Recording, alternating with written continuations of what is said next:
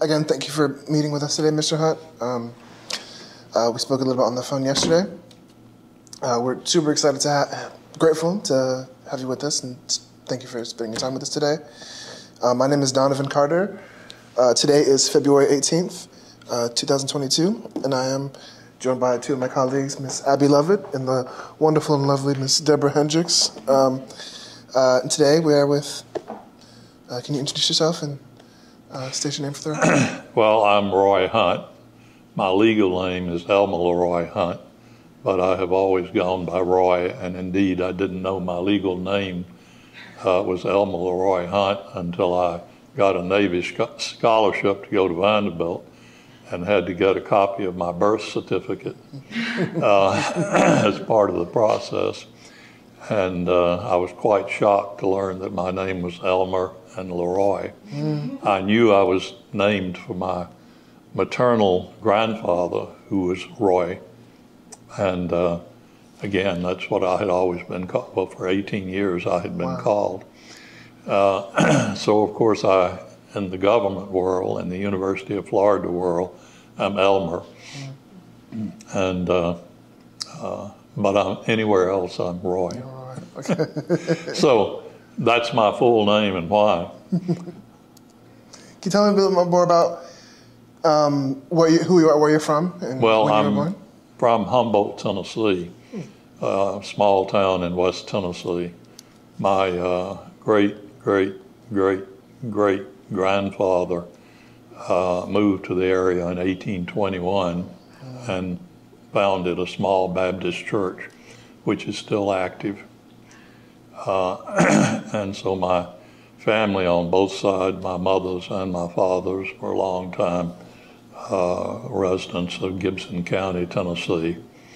Humboldt is the largest town. It's really a bedroom community for Jackson, Tennessee. Today it's about 17 miles north of Jackson.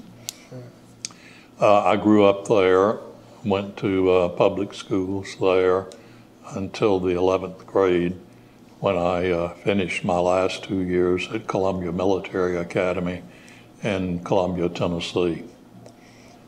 I was a good student, was valedictorian of my class, and won the physics, the senior and the junior medals, all of which helped me get the wonderful Navy scholarship to Vanderbilt, which was all inclusive. So I was very, very fortunate. And at the conclusion, I had to repay the Navy for my scholarship. And I graduated on a Sunday and flew to Norfolk and boarded a ship, the battleship Wisconsin, where I spent almost 3 years. Just before that, my term ended, my 3-year commitment. The battleship was decommissioned, and I helped put her into mothballs, and I still had 3 months left, and I was sure they would let me out because I had been accepted for law school at Ole Miss, the University of Mississippi. But I was wrong, and I was transferred to the USS Canberra guided missile cruiser, and that last period was spent in an interesting operation. We were the ship that was chosen to take bodies, unknown, unidentified bodies from the Korean War and the Second World War up the Potomac for burial with the unknown soldier from World War I.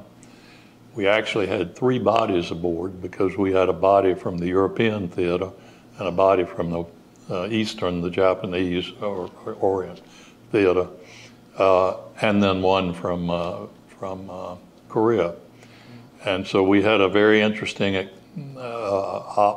operation on the fantail where the senior non-commissioned officer moved the 3 bodies around on the fantail, and then, like having peas in a pod, an enlisted man picked one not to go to Arlington, and so we had a burial at sea.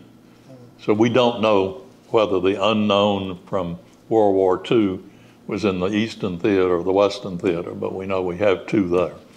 So with great fanfare, you know, we steamed up the Potomac and transferred the bodies, and they are now buried with the unknown soldier from World War I. Wow.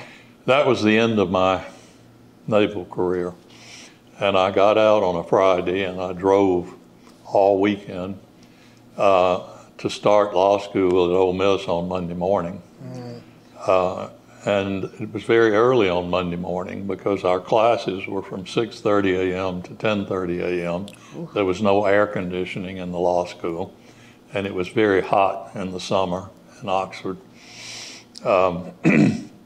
I graduated from the law school there in 1960, and I was going to Yale for graduate work, but I was asked at the last minute to remain and teach for a year because they had a very sudden vacancy on the faculty that needed to be filled. This is at Ole Miss still? This is still at Ole Miss? Yeah. So there I was teaching friends who had been fellow students a month before, which was challenging. And I taught everything that anyone more senior didn't want to teach. So I taught a lot of things that year. Probably the most interesting aspect of my teaching is that my office directly overlooked the corner bedroom of two Miss Americas, Linda Lee Mead and Marianne Mobley. So I had a constant stream of students in my office trying to catch a see. peek. The blinds were always closed. I don't think they ever saw anything. But Linda Lee Mead's brother was a classmate of mine, so he was there too. And Marianne was a good friend of my sister's who was there at the same time. She was a student. So I was fortunate in getting a grant from the Ford Rockefeller, I can't remember which foundation, but a foundation sponsored a major institute in international legal studies at Bolt Hall, University of California, the law school there. And so I got a grant for that program, and I headed to Berkeley by train. Got to Oakland and took a taxi over to the International Center where I was going to stay.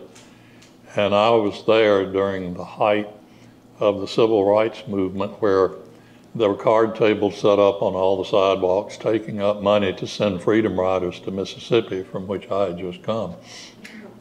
So there was a lot of ferment there at Berkeley at the time. And then I went from there to do my graduate work at Yale. Yale had allowed me to postpone my grant there. And I graduated there in 1962. And I went to Chicago for the annual meeting of law teachers in December. And they had what they call the slave market, in this long passageway where the people in charge of graduate programs like Yale and Harvard and Columbia, they sat out and tried to snag faculty or deans to get interviews for their students who wanted to go into teaching. And I knew I wanted to return to the South, and the best job available was at the University of Florida. And I was invited to come interview, and did come in February. I left New Haven in the sleet and the snow and got off in Jacksonville. Those days you couldn't fly to Gainesville. I got off the plane in Jacksonville. The sky was clear and blue and about 72, and I knew God meant me to come to the University of Florida.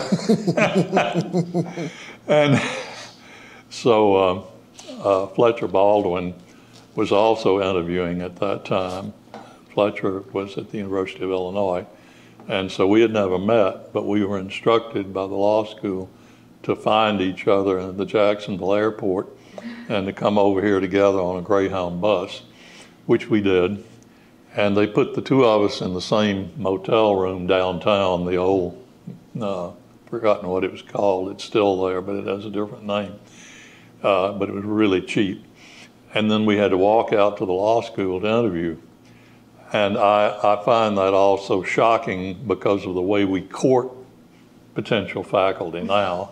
We would have had somebody waiting at the airport in Jacksonville, and we would have put them up in a very nice room, and we certainly would not have had to walk out to the law school. But we both got offers from the University of Florida and both accepted them. And so this has been my academic home ever since. And Fletcher and I both stayed our whole careers. Unfortunately, he died last year after a truck ran him into a ditch and he had a concussion. But anyway, so I've had a long career here.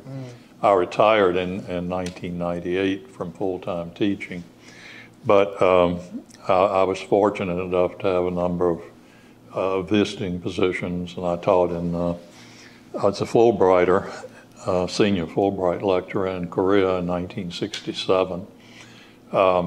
I taught at University, at Trinity College, Cambridge, in England. I taught a couple of summers at the Escuela Libre de Derecho in Mexico City. I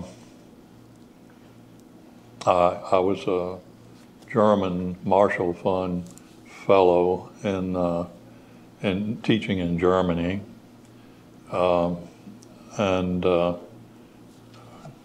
there may have been other. Oh yes, I went to Jakarta to lecture and do an introduction to a book on intellectual property.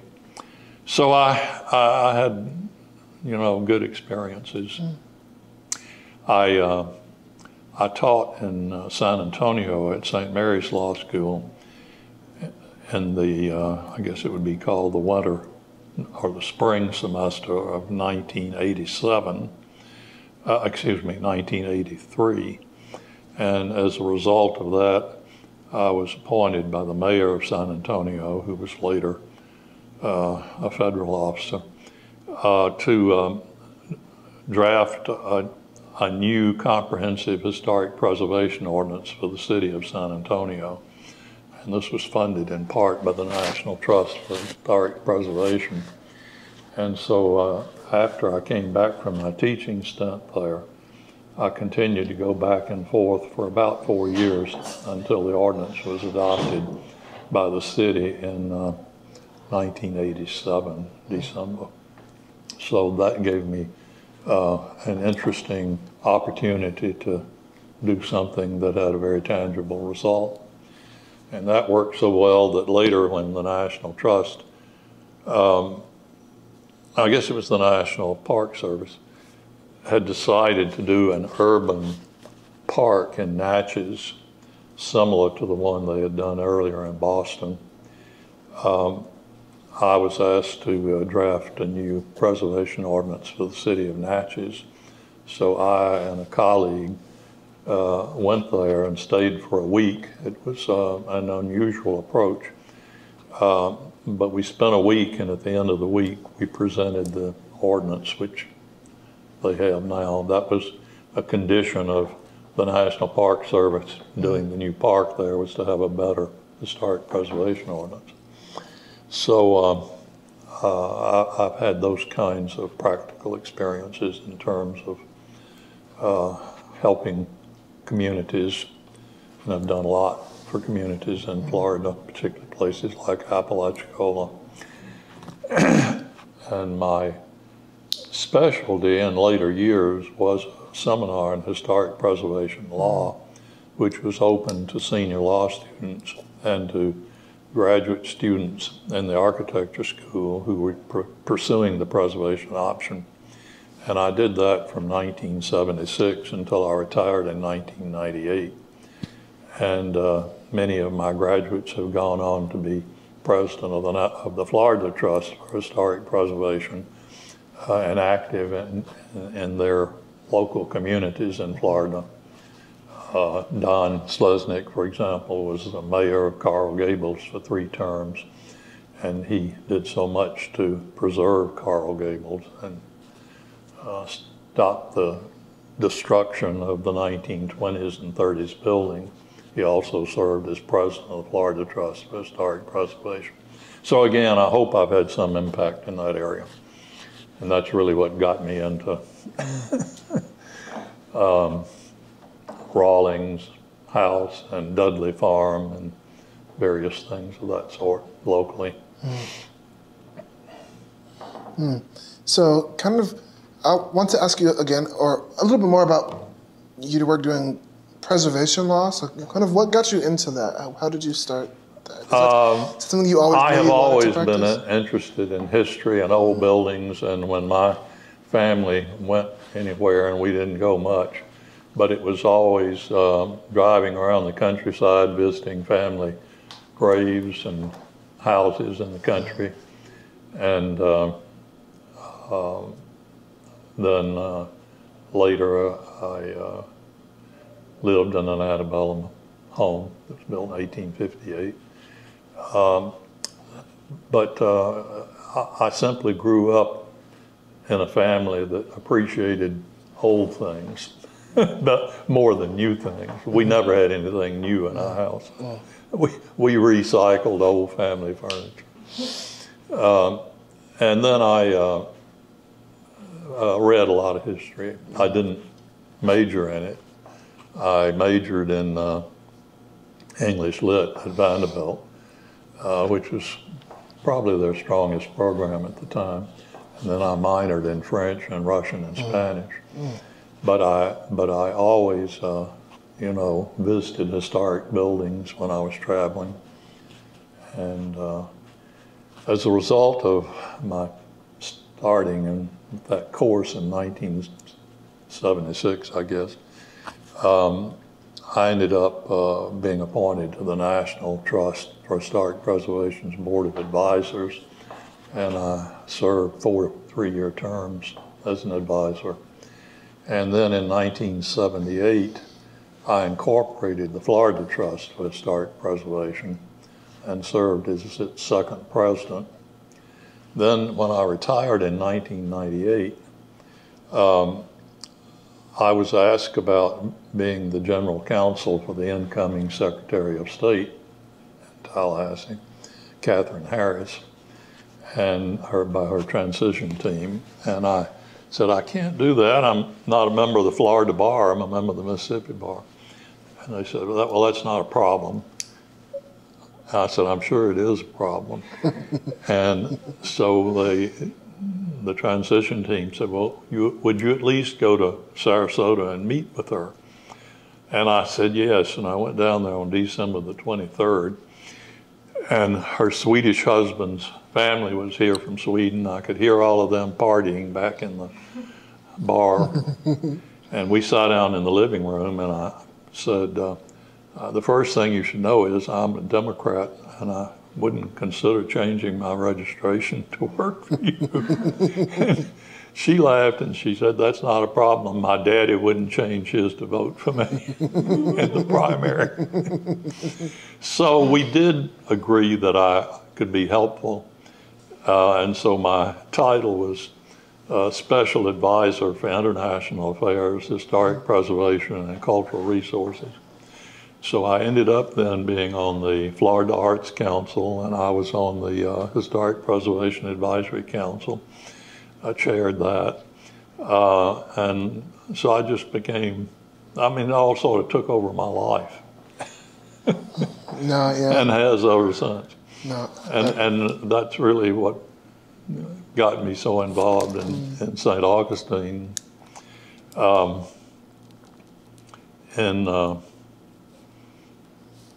I was still in Tallahassee, the legislature abolished all of the preservation boards in the state except for the one in Pensacola. that one continued for another 2 years because there was somebody in the legislature, a senator from Pensacola, who was very, very powerful. He later went to prison, but he had enough power to keep that board going. But a member of the House from there realized that as soon as he was term limited, that Pensacola would also lose its preservation board and its state funding.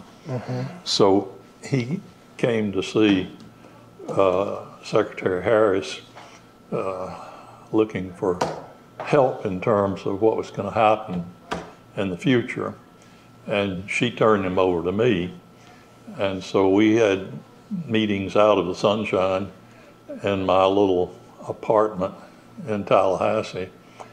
And we came up with the idea of having, and prior to that, when St. Augustine, which had the oldest and original state preservation board funded by the state, and that was done under Leroy Collins.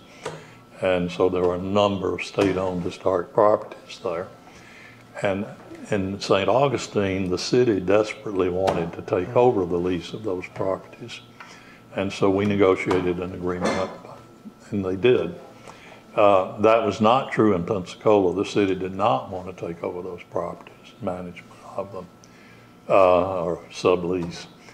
And so that was not a solution for Pensacola and the historic properties there. So the long time, I guess he was editor of the Pensacola paper. He's dead now. But his avocation was really history. Earl Bowden from Pensacola, and with the Pensacola Democrat Times. What's the name of it? Pensacola News Journal? Was it the News Journal? Yeah, that's it. So he came also to my apartment, and we came up with the idea of creating a historic preservation program at UWF, and then having that program and the university be in charge of the state-owned historic properties. And as part of that, we would create an educational program with 4 tracks at UWF in the historic preservation area. And so we did that. And it's worked out very well, as a matter of fact. And the person in head who had founded the historic preservation program at the architecture school here, Blair Reeves, and I, and a national known figure from the Tennessee historic preservation program, we went to Tallahassee to help advise on creating that educational program.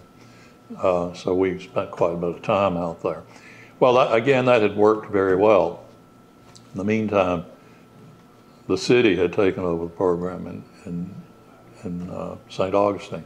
Well, unfortunately, even though the state would not let title to the properties go, they didn't provide any funding.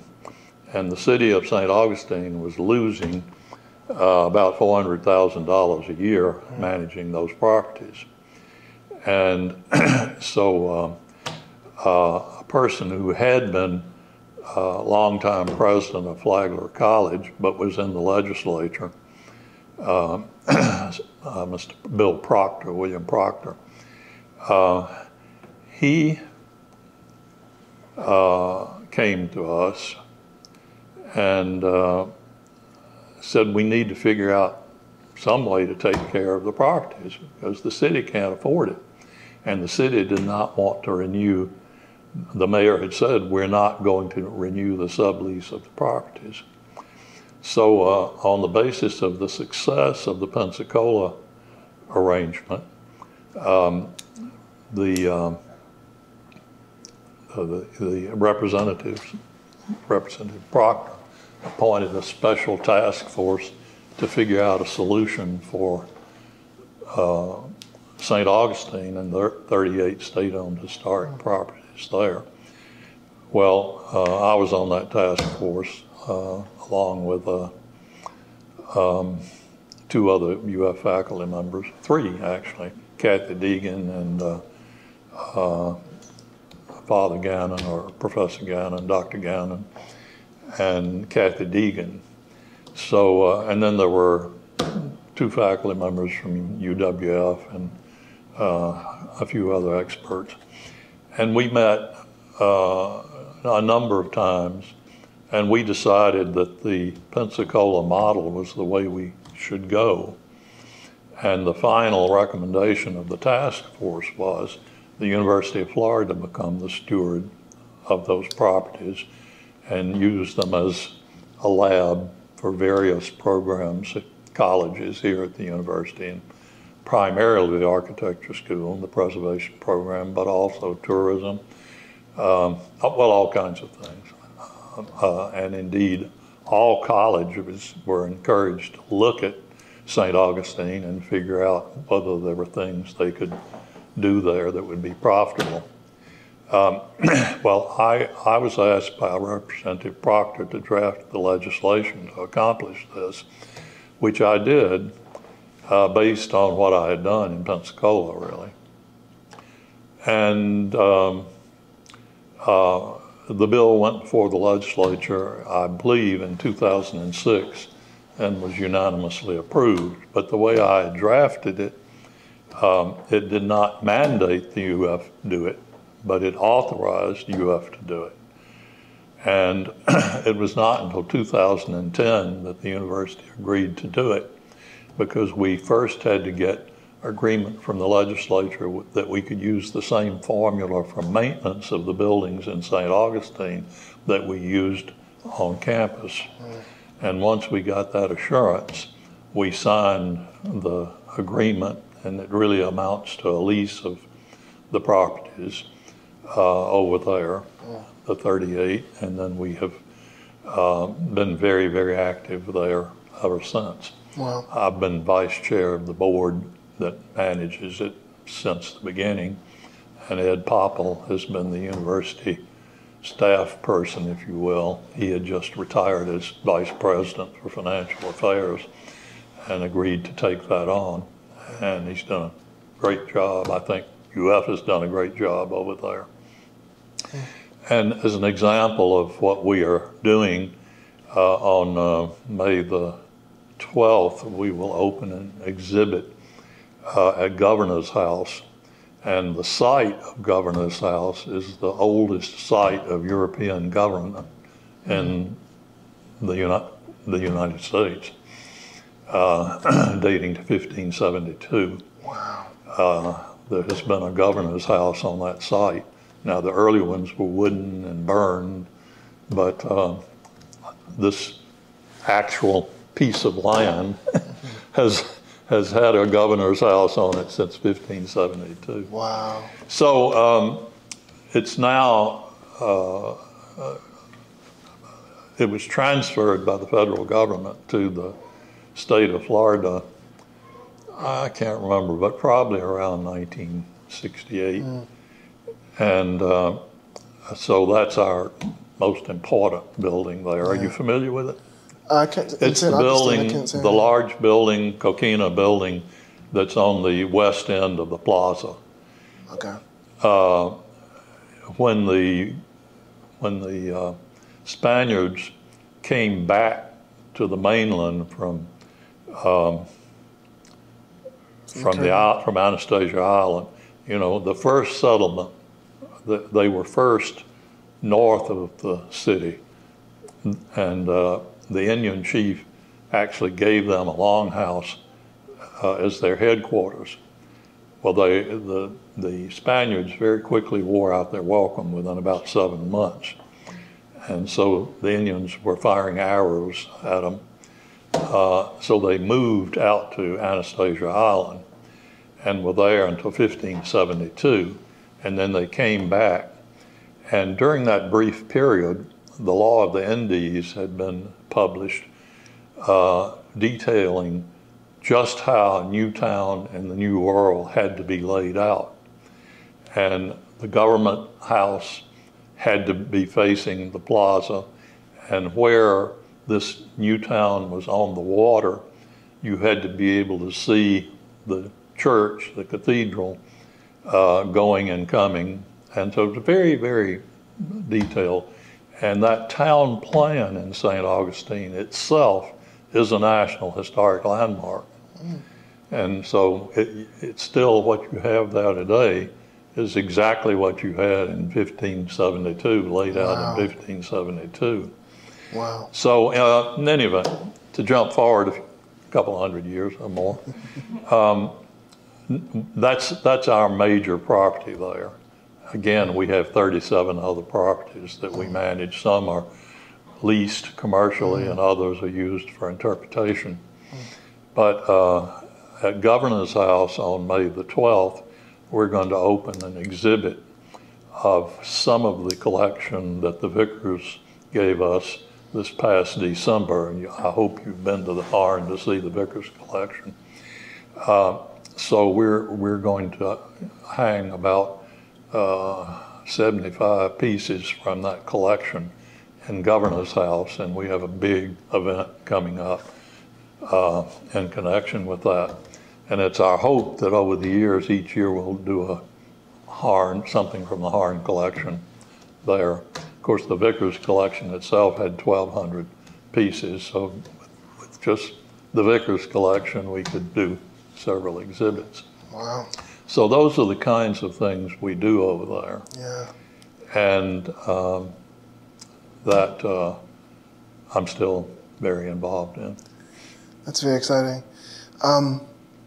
So with such a vast kind of career, specifically in teaching and with working with and through UF, I kind of want to ask you a bit more about how you came to Oak Hammock and kind of how those relationships continue. Well, even past I think my mother is responsible. My mother was living in a house I owned in Garfield, two doors up the street from me. She had lost her vision. She and her husband had moved from Oxford, Mississippi, which was his childhood home, an antebellum home his family lived in there. And he had a stroke in the 1970s, a severe stroke. So they sold out all their properties in Oxford and moved to Amelia Island Plantation, built a home there. And then as he was dying, my mother was losing her vision to macular degeneration, and she could no longer drive or manage very well. So I offered her a house I owned in Garfield, 2 doors from mine, to live in as long as she liked. And so she was there for about 7 years. And then during the summer, she had a visitor from Oxford, Mississippi, a good friend, and she asked that friend to bring her out to the Oak Hammock sales office on 34th Street. This was in the planning phases, because my mother had decided she needed more care and she didn't want to be a burden on me or my sisters. So without telling us, she had the friend from Oxford bring her out to the sales office, and she signed up for Oak Hammock and then told me about it. So then I helped her select an apartment, 3213, which was on the atrium in Building 2. And we began, choosing furnishings and how it was to be, colors and what that sort of thing. Well, when Oak Hammock finally opened, my mother's health had deteriorated to the point that she never moved into the apartment. Her furniture was in there, but she went immediately into assisted living here in the health pavilion. And she was the third person to move in, so she was really a pioneer here. And but she had retained the apartment, and she was very prescient because she put my younger sister's name down as the primary occupant of the apartment and her as secondary. Well, my younger sister, who was in Jacksonville at the time, suddenly lost her vision in both eyes, macular degeneration, and had to sell her house in Mandarin and also her place at Amelia Island Plantation. And so she moved here to the apartment and was here for about 13 years before she died here of pancreatic cancer about 2 years ago. So that's how my family became so much a part of Oak Hammock. And of course I was here almost every day visiting, checking on things. Then soon after Bernie Matchin became president of the university, he appointed me to the board of directors of Oak Hammock. I tried to find the letter of appointment, but I couldn't find it. But it was within the first year of Oak Hammock's existence.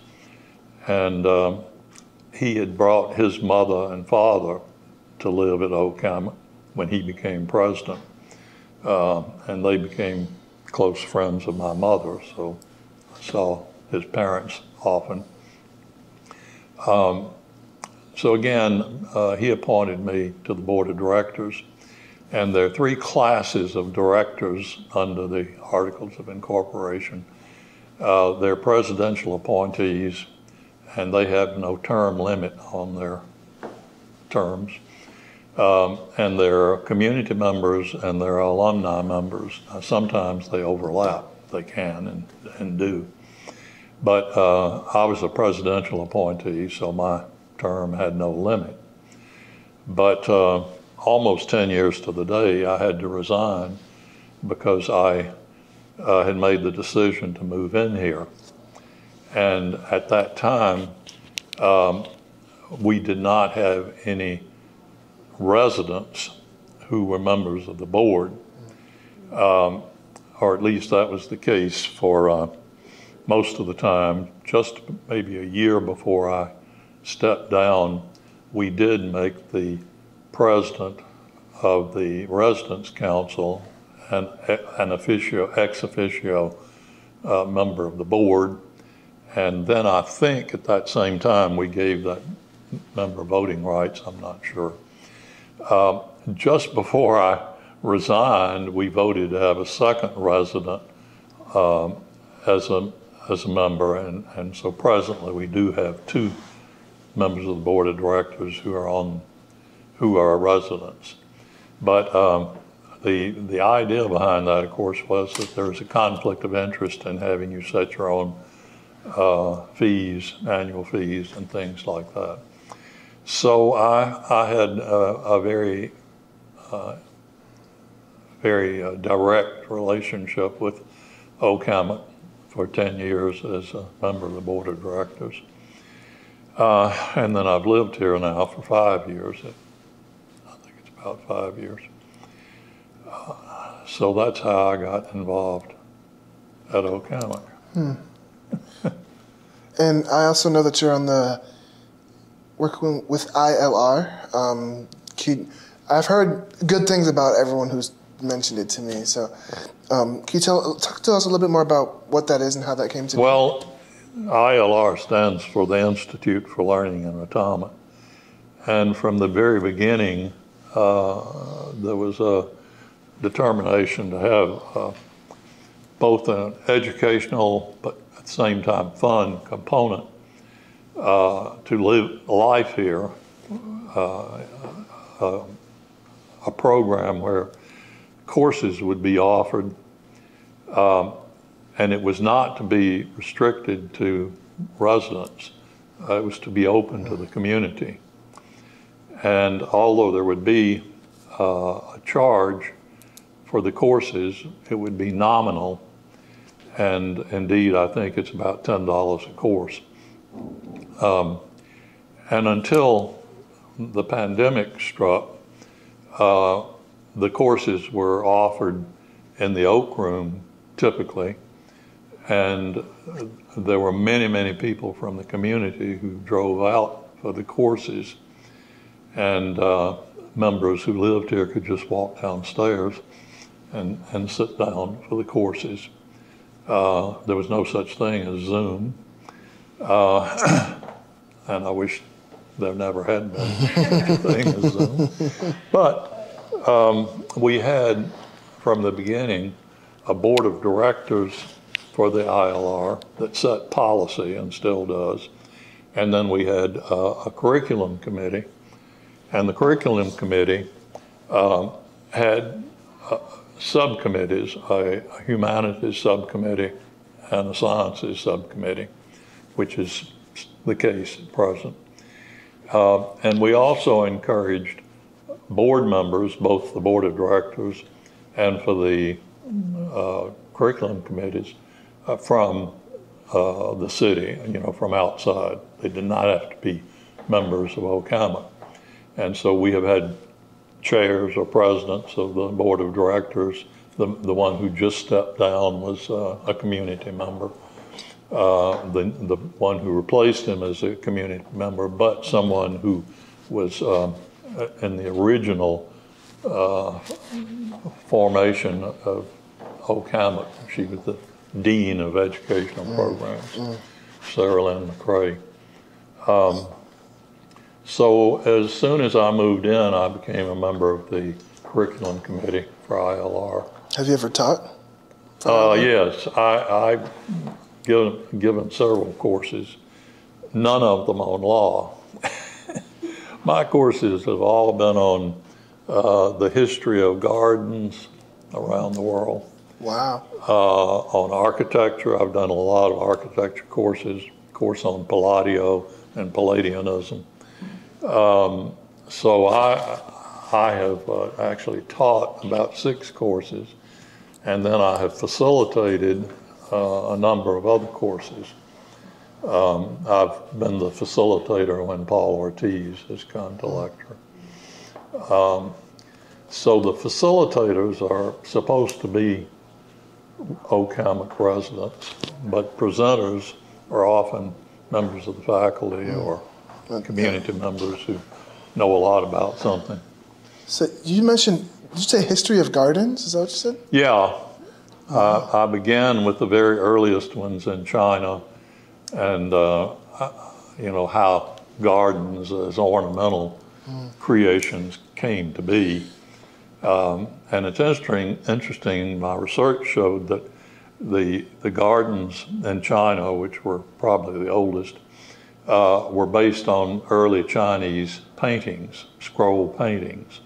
So the paintings came first, and then the gardens came second.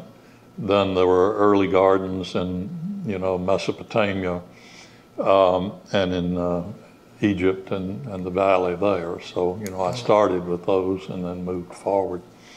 Do you garden? I had a substantial garden in Golfview when I lived there. But here I have a little raised garden plot. I don't know whether you noticed them or not, but they're community garden right down there, and anybody who wants can sign up for a garden. So I brought a number of plants from my home in Golfview that are here with me.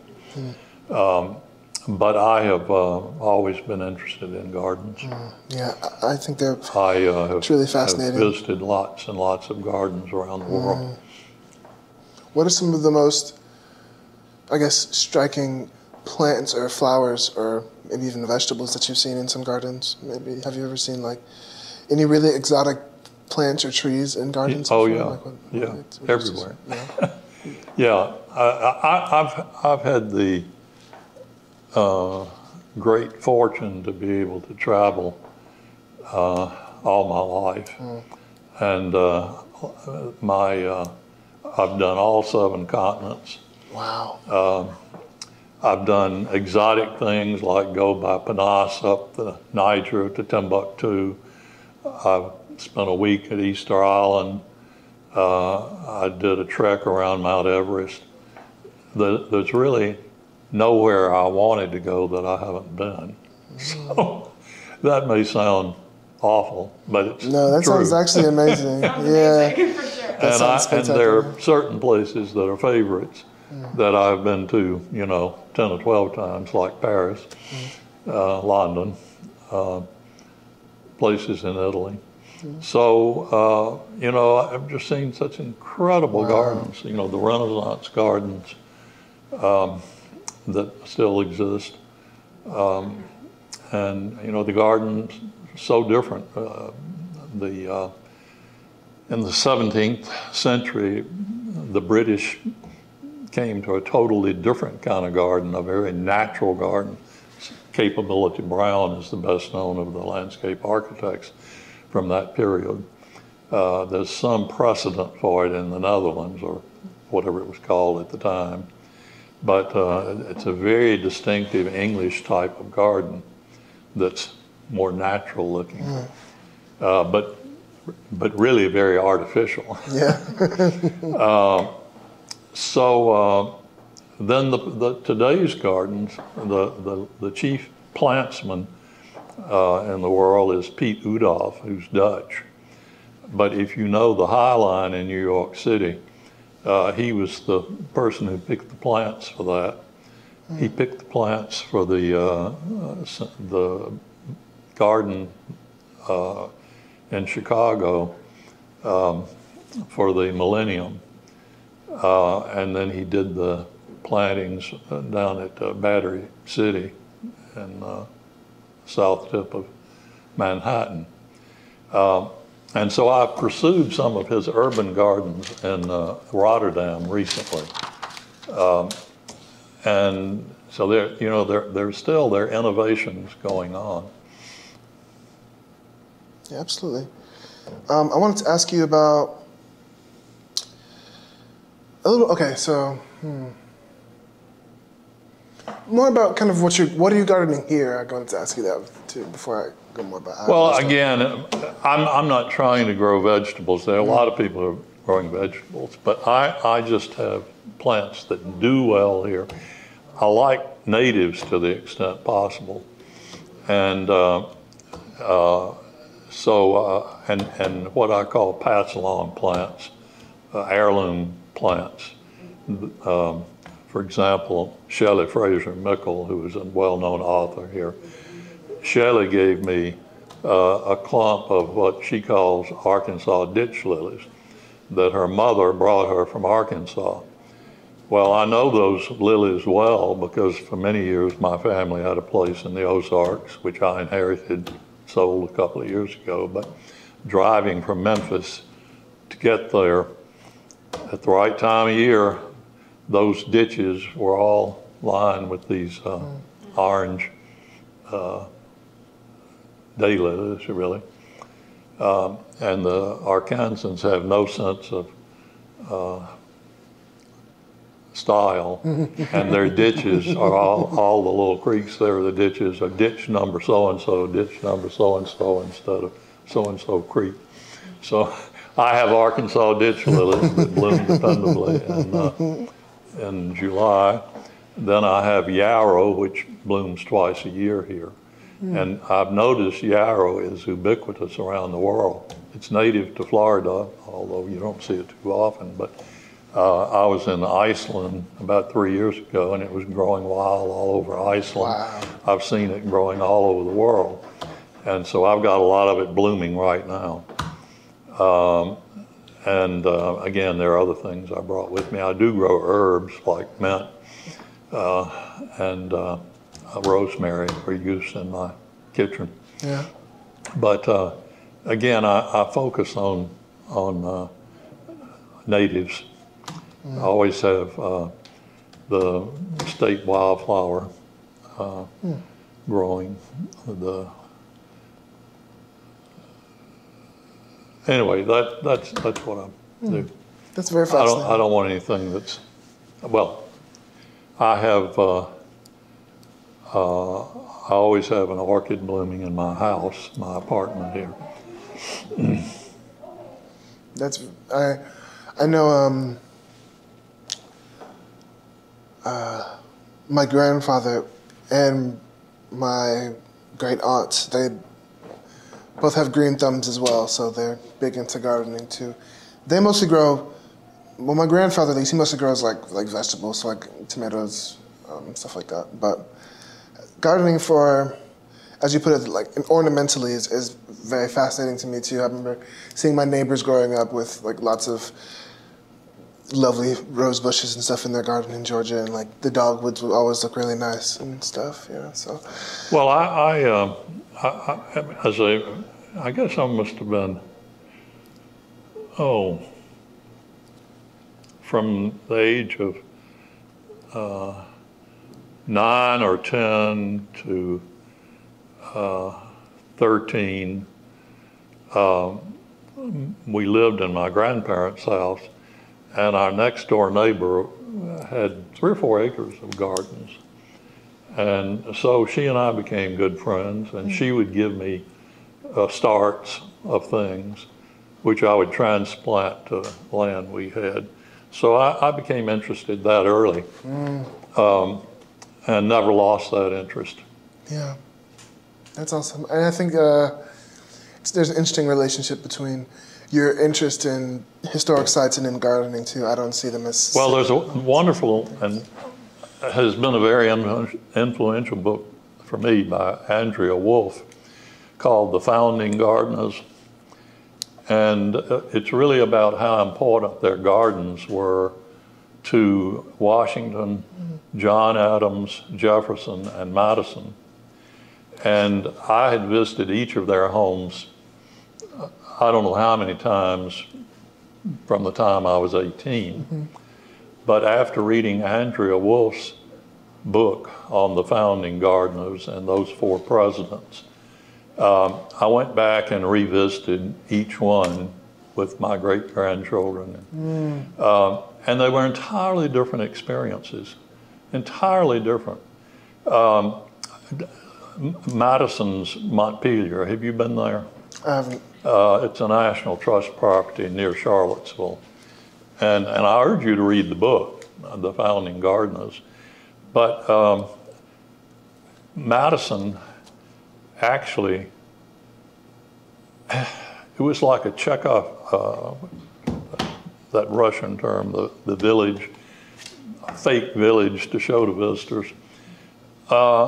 Madison did that at Montpelier, and they would sit on the veranda on the back terrace and look at this slave village.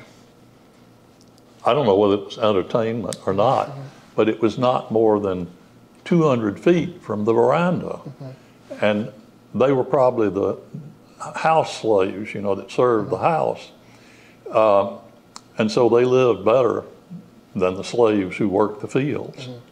Potemkin village, that's what I'm trying to think of. It was a Potemkin village.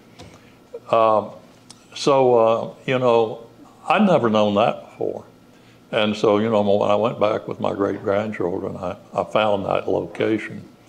But according to Andrea's research, the only thing that got George Washington through that winter at Valley Forge was that every night he wrote letters to the person in charge of the plants and grounds at Mount Vernon, telling them things he wanted done. One was to transplant native trees onto their property, native plants, things like that. And he was constantly rethinking and re-landscaping. I've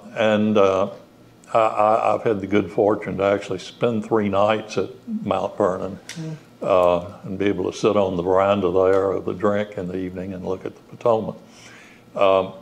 And again, I had a totally different feeling for it after reading about that. Same thing with John Adams' house in Quincy, Mass.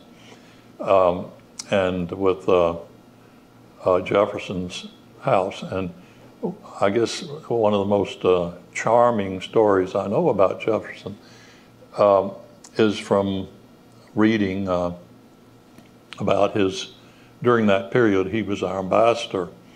John Adams was our ambassador to England. And he was having a terrible time negotiating a trade treaty for our new nation with Britain. And he asked Jefferson if he would come over from Paris and help him. And Jefferson did. And so the two of them were very, very frustrated after one particular meeting. And some say it was with George III who turned his back on them and wouldn't speak. I think it's more likely it was George III's minister. In any event, they decided that the best way to deal with their frustration was to rent a horse and buggy and go look at great gardens of England. And so they did, and they got as far north as Birmingham. But the very first garden they visited, and one of the most famous of all gardens, I've gone to twice in the last 10 years. And I could just feel, you know, their excitement at being there and how much it influenced Monticello, Jefferson's landscape. Wow. So if you just think about it, how important that was to our forefathers, our founding gardeners, if you will. Gardening was a huge thing for them. Yeah, that's exciting. That's incredibly fascinating. I never known or thought of that for any of those men. So that's definitely a unique take on history. Wow, thank you for that. I want to ask you a little bit more about ILR. I know you talked about you being on the committee and you teaching histories of garden and other things like that. What are some favorite courses that you've attended or that you've seen? One early on, in fact, I might not even have been living here yet, but Jerry Kirkpatrick, who I think you interviewed, somebody interviewed, Jerry gave an incredible series on foreign relations in the Far East. And that was probably my favorite of all the ones. But again, I've attended lectures on just about everything. People here are interested. One of the ones that I came up with recently was quilting across America. And I'd become really interested in the quilts from Gee's Bend. Are you familiar with those? This is a black community that is in Alabama on, I've forgotten the river it's on. But basically, as a matter of Jim Crow government, it had been cut off from civilization. It was very difficult to get there. And the women there came up with their own quilting style, which is very abstract. It's not your typical quilt at all. And a number of years ago, I was in Washington, I guess, first time I saw them.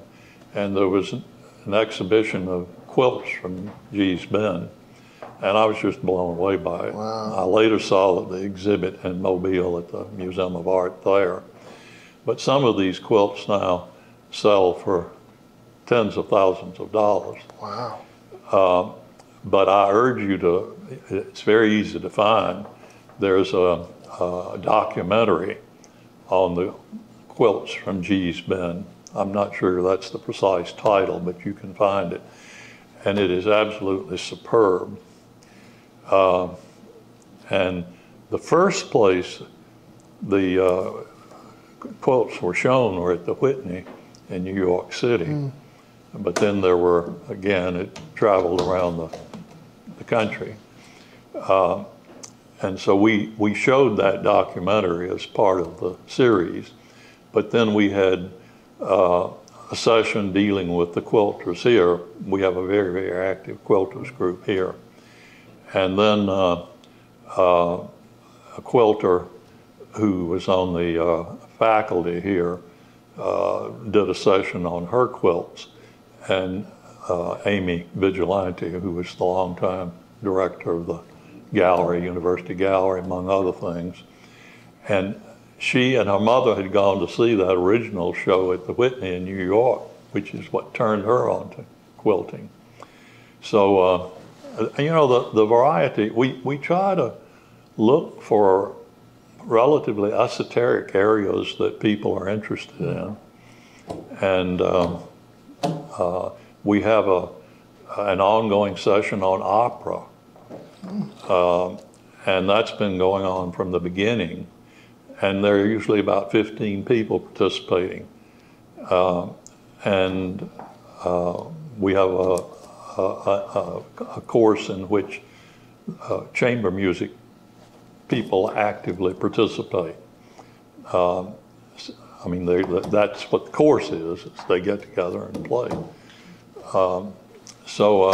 And, you know, we have sports, esoteric areas of science, you name it. Yeah. We've done it, or we're very open. We ask anybody who has an interest, something they would like to pursue, would like to facilitate, to give us a summary, and usually we do it. Would you say that's something that makes not only the ILR program special, but OHOP really special? Absolutely, absolutely. It's just one of the special things. The idea for continuing education that's fun. It's fun because you don't have to have an exam. You don't take an exam. Yeah. I took the beginning Spanish course for the first 3 years I was here, and then I switched to German because I had never studied German, but I've been in Germany a lot in recent years, and I wanted to know more.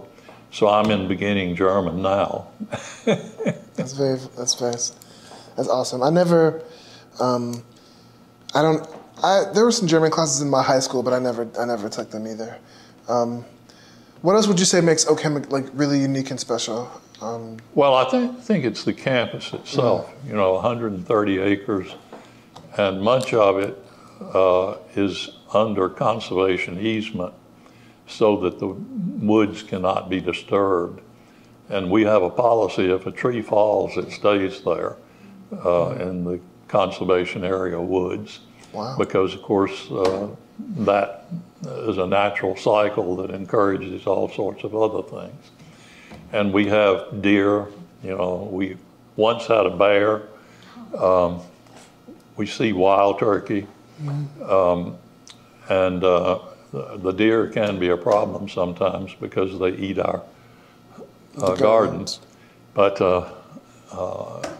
so I think it's the natural setting that is so wonderful. I walk the periphery of the campus every day, and then we have trails through the woods that are paved, so they're accessible to people in wheelchairs.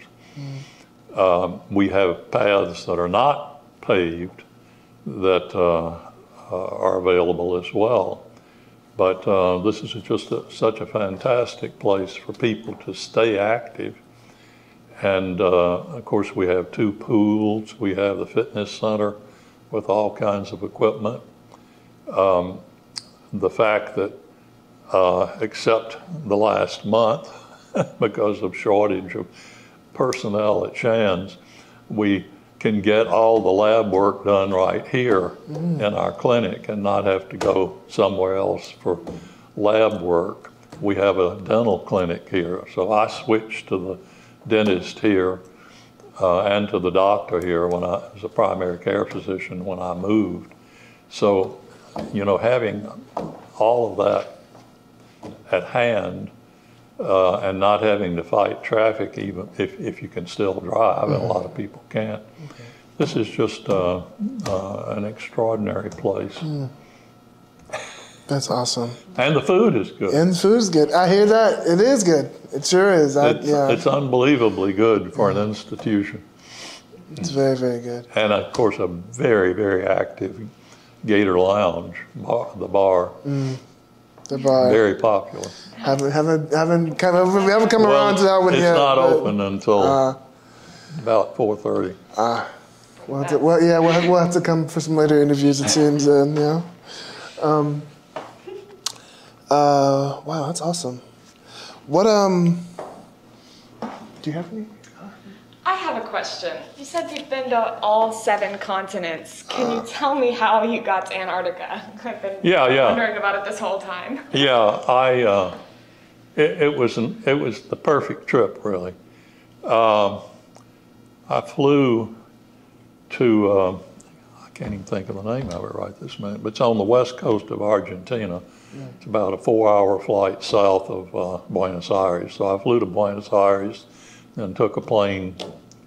I can't think of the name of it. It was originally a penal colony, but it's the jumping off point for cruises to Antarctica. And I spent 4 days there hiking around the area, and then boarded the ship. And it was the National Geographic Explorer. So, we had a lot of National Geographic lecturers, but the special lecturer was Buzz Aldrin and his wife. And so that was pretty exciting. And in fact, having him aboard gave us access to going ashore in Antarctica at some of our stations that wouldn't have had us otherwise, but they wanted so much to have Buzz Aldrin that they let us come along with him. That's really and cool. It was a small ship, not a huge ship. And we did get to go ashore a lot.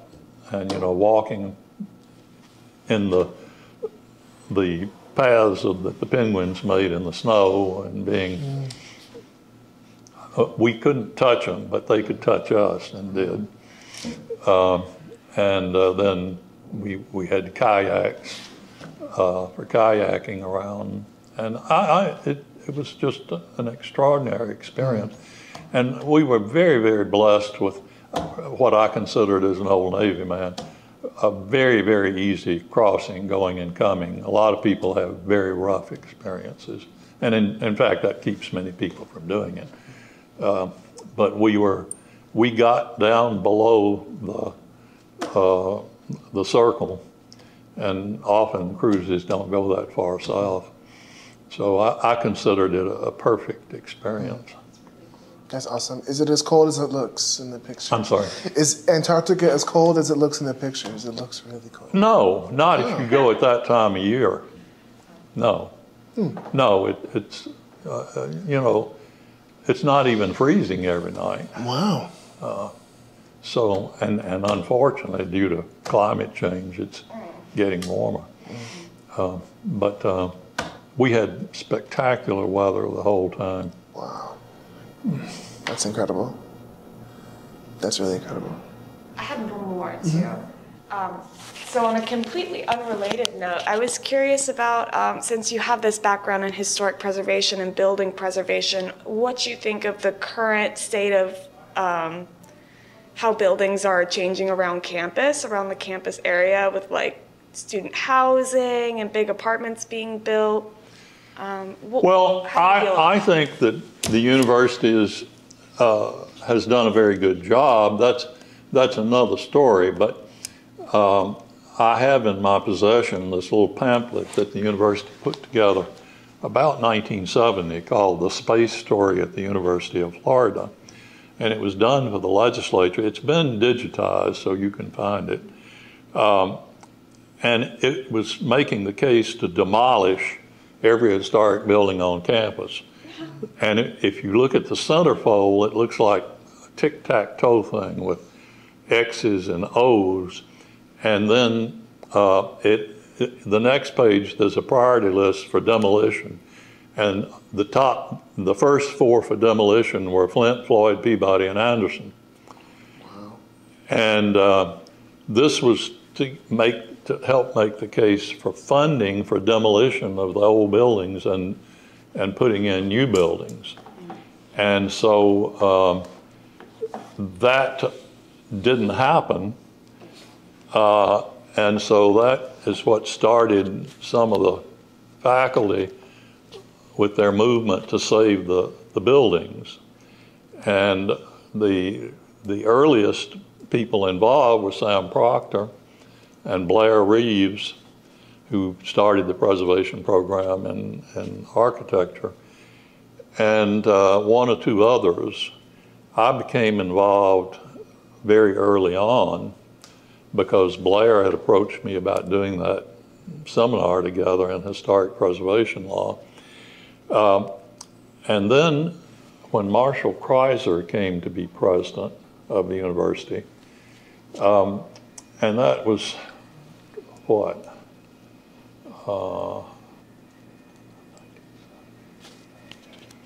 That was about 1979 or 80. Sam Proctor and Blair Reeves and Bill Gozer and Mark Barrow and I asked for an appointment to meet with him to talk about the old buildings on campus and the terrible job the university was doing of taking care of them. You know who Sam Proctor was, you know who Blair Reeves was. Well, Mark Barrow was in the first graduating class of the medical school here, and it was the founder of the Matheson Museum downtown. He had a PhD in history as well as his medical degree, and he and his wife have been pioneers in historic preservation in Gainesville and beyond. And Bill Goza was a graduate of the law school, but he was interested in history. And I, so I guess that's the five. So we were granted an interview with Kreiser late Thursday afternoon on his first homecoming weekend. And so the five of us met with him in his office and laid it on him about what a bad job the university was doing with respect to preserving its historic buildings. And you probably don't know him. He lives here now. He's down on the first floor of my wing. And unfortunately, his health is deteriorating. He's in his 90s. But at the end of the meeting, I knew him through the law and the bar, and he'd been president of the Florida Bar and was a graduate of our law school. So I'm the only one who really knew him well. And I said, and by the way, Marshall, there is this new state law that says we have to do this as a matter of law. And he asked me to write him a legal memorandum on it, which I did. And after reading it, and he saw indeed this new statute required sensitivity to historic buildings. It really combined federal Section 4F of the Highway Transportation Act and Section 106, 106 of the National Historic Preservation Act. I may have reversed those. So Marshall, instead of fighting it, had the university planner at the time, his name was John, I'll think of it, implement the law.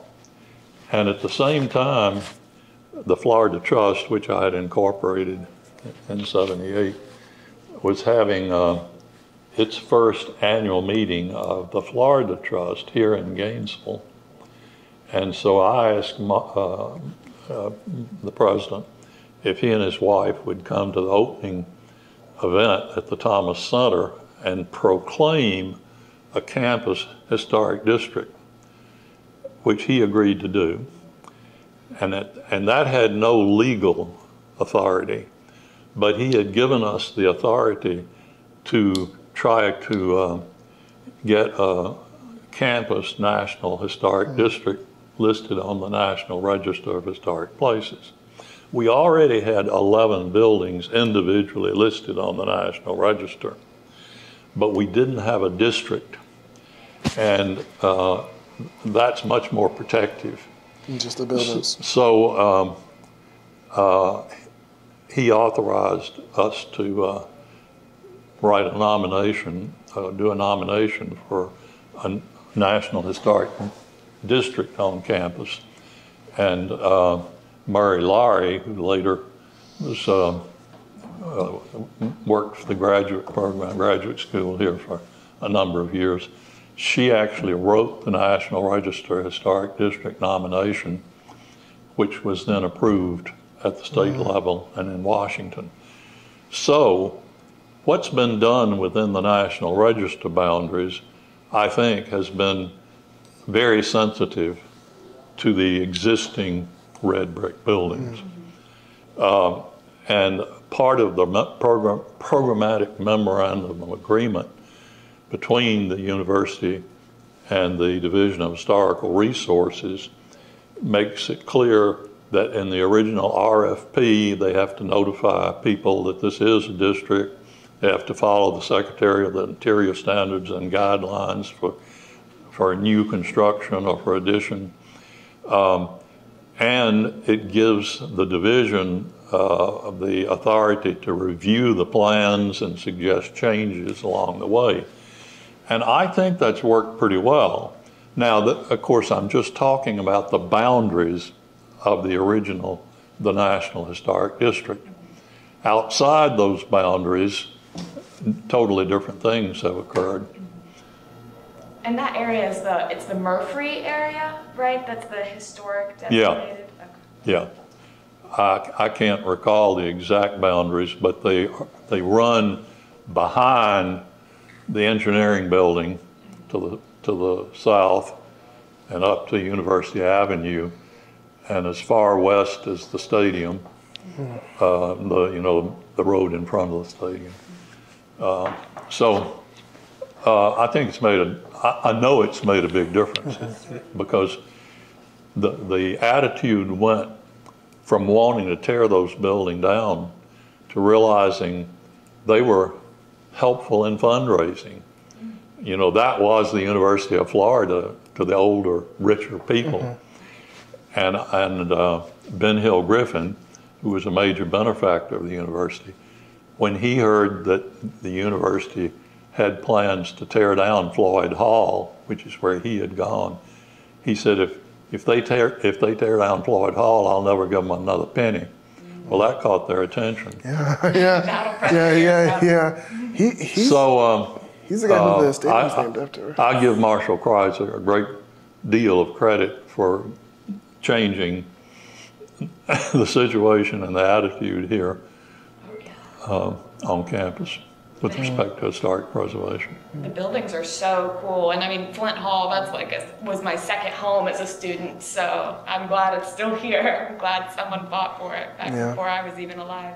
Well, the original Florida Museum of Natural History was in that building in Flint Hall. Oh, I never knew that. That's where it got started, and then it moved to the Siegel building downtown and was there for a long, long time until they built the Temple Mound on Museum Road.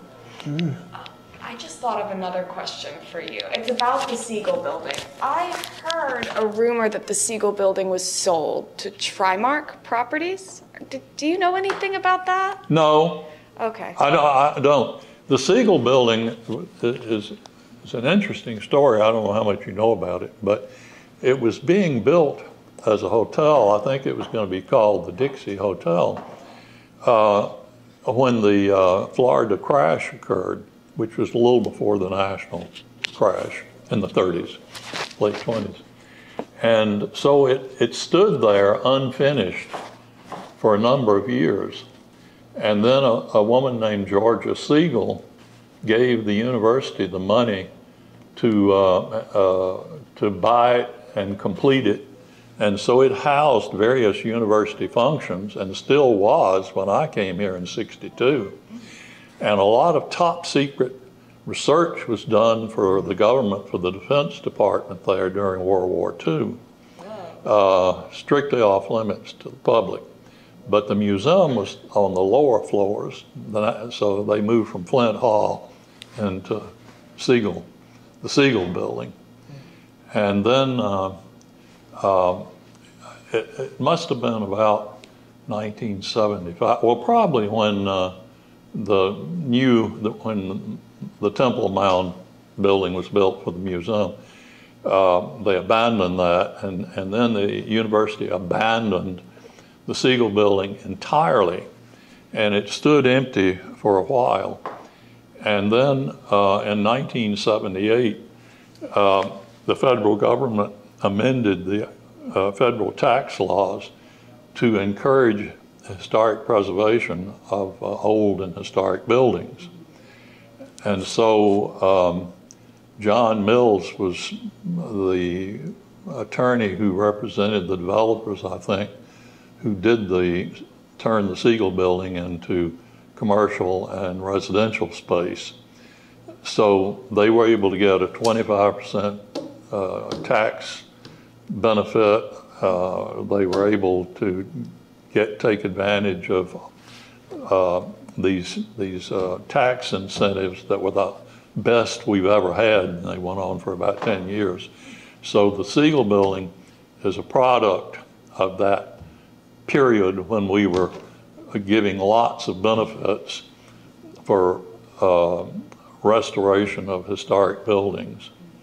And so from the very beginning, the private dining club was in there, and then 3 floors of offices, and then 3 or 4 floors of residential.